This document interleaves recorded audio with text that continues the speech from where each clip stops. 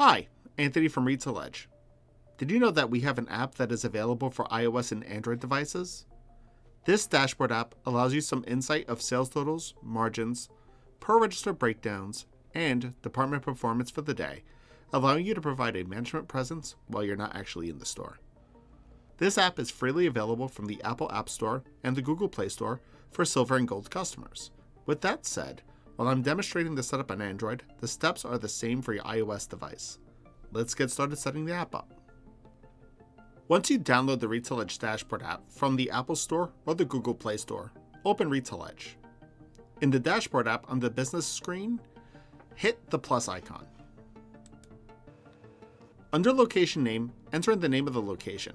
This is specific to this app, so if you have a nickname for your store or the particular location you'd like to see, you can use that too. Next, on your RetailEdge system, select Recap, select Dashboard, and then select Settings. Select the toggle for Turn Dashboard Server On. Then go back to your RetailEdge dashboard app.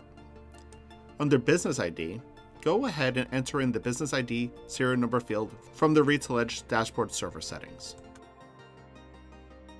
Next is the password. On the RetailEdge system, enter in a unique password for you to use. Repeat this password in the password field on the RetailEdge dashboard app.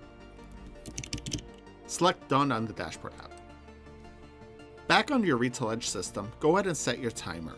0 equals manual mode, but you can go ahead and set the refresh time from this system. I'm going to select 5 there. If you have multiple locations on your RetailEdge system, you can set the setting to send consolidated data for your locations.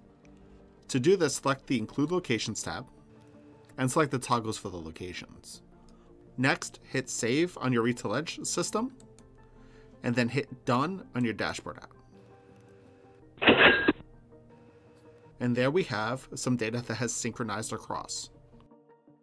Next, let's select Settings and then the auto timer. I prefer to leave this at 0 as I prefer to leave my dashboard app on manual mode, but you can go ahead and set whatever time you would like your dashboard app itself to synchronize. You can also toggle the sound effect for the chime when the dashboard app refreshes. I'm going to set that to off and select Done. Now that some data has synchronized across, let's go ahead and see what information we can get. You can get some detail on the department performance. So if you select that department button, you can see the sales from your particular departments. And if we go back and use the arrow button, we can see we get a breakdown from the main location. And I can select a new detail here for registers. And on this particular location, I can see the performance of each of the registers in my store. And if you keep selecting the arrows at the bottom, you can cycle through different locations. And there we have it, how to set up your RetailEdge dashboard app.